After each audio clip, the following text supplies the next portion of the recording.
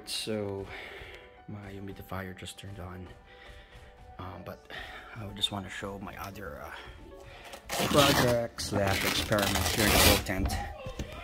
I'm trying to grow immersed aquarium plants.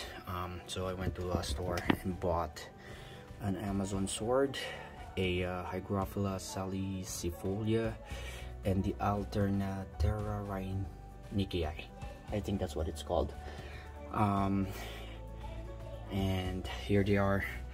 The Amazon sword, I was able to separate into 4 different plants, which was a bonus. I just got it for $9, but that's the first one in this old Mr. Coffee pot. And then there's one in there, one in there, and there's the Alternatera. I forgot that, I'm murdering the name, and one's in here. And together with the Hygrophila and the more of the Alternatera. So yeah, they look nasty right now. So what I did was I chose containers where water can be retained. So in this case, there's water left in there.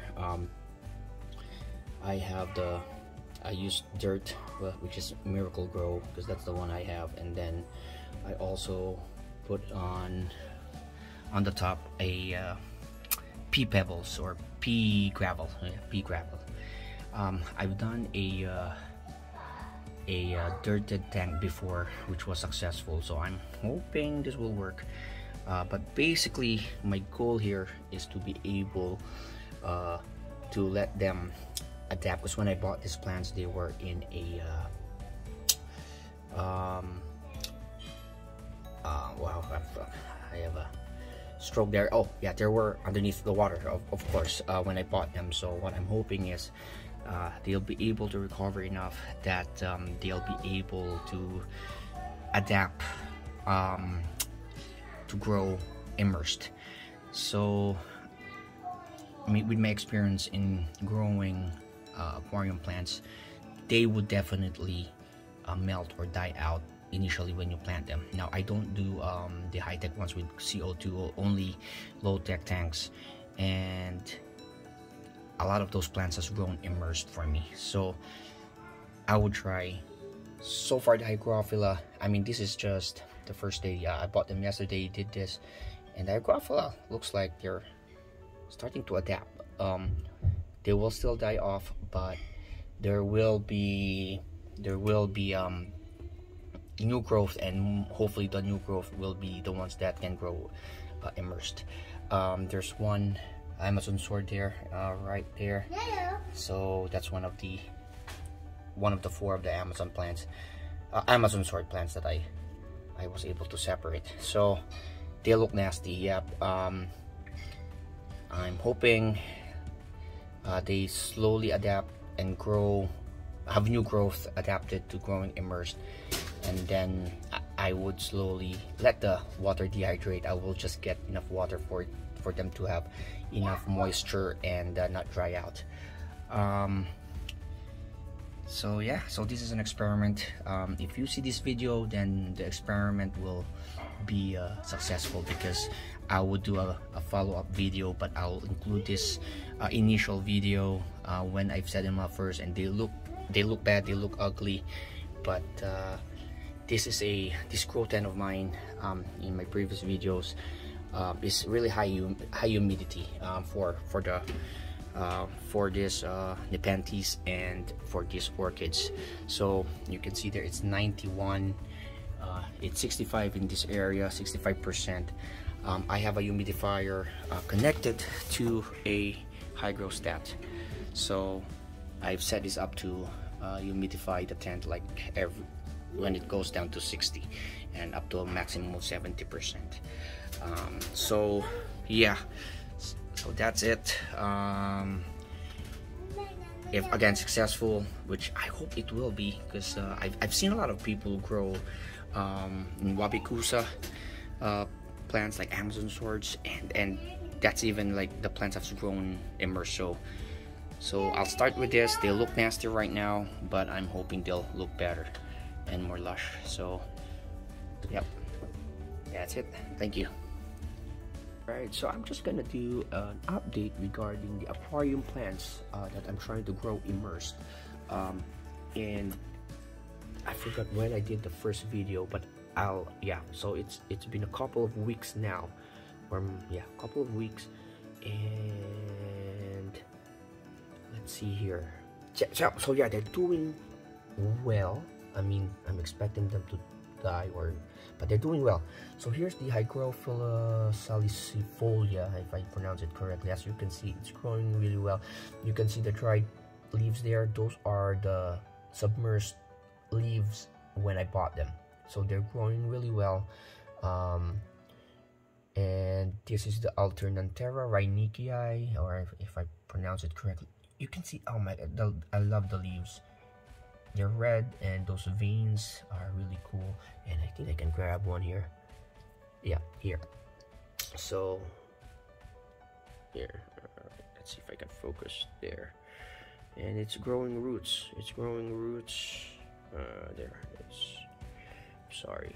Yeah. So yeah, they're doing really well. I'm sorry, my phone's not the best, but anyway, yeah, they're doing really well. Down there, let me see if I can zoom it closer. Yeah, that's the Amazon sword. So I bought one, but I separated in 4 plants, which is really cool. And yeah, there's a lot of die-offs in terms of the leaves, but you can see there's also new growth. So that is cool. That is really cool. So yeah, I can say that so far they're doing really well. Temperature in this grow tent is around 73 to 75 at the most, but it's getting cooler now. So I was concerned about the temperature, but I think it's doing well. Here is also one of the Amazon swords. Sorry for the glare, but as you can see, I already cut off the dead leaves. But yeah, let's see if I can zoom more. Oh no, that's nice. But yeah, I cut off the dead leaves already, and as you can see, there's new growth. Actually, I just noticed that there's new growth. So yeah, that's really cool. I have new growth, so I hope that they get above the water, because that way they'll grow faster. So that's what I'm hoping. Same here.